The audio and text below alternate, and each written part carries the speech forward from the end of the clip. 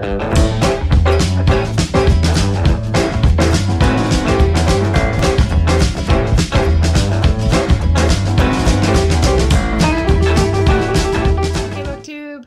for coming to my channel. My name is Margaret. Welcome back.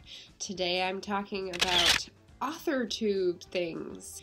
I am both a reader and an author, therefore my channel is going to have both types of content. And today I'm talking about my current work in progress, or my current whip. Yes, whip. I just wanted to tell you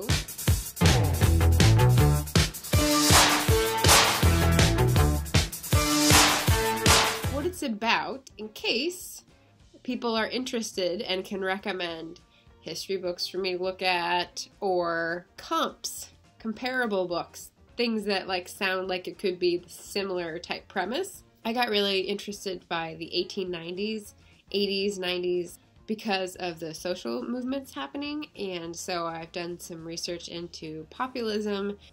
Before anyone asks, I haven't read Devil in a White City yet.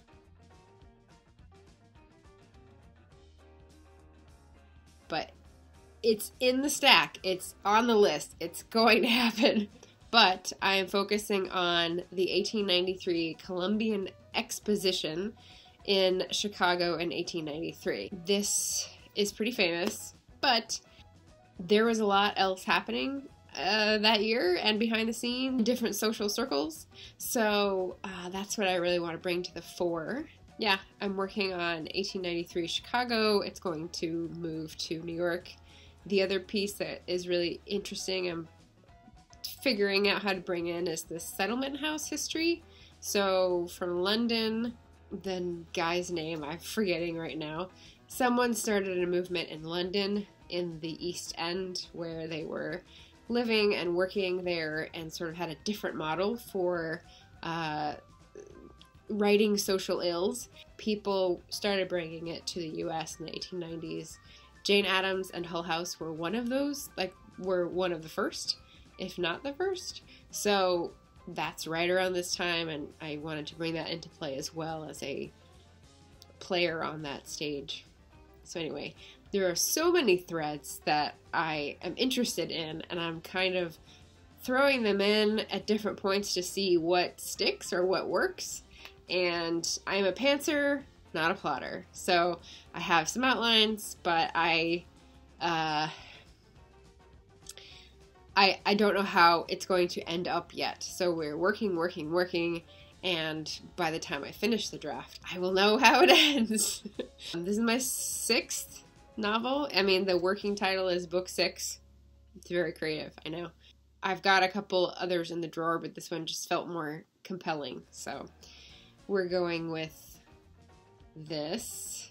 It was also somewhat springboarded into my current focus because there's a family story sort of linked into the Panic of '93, and so that made me want to research it more. So that's all I got for today.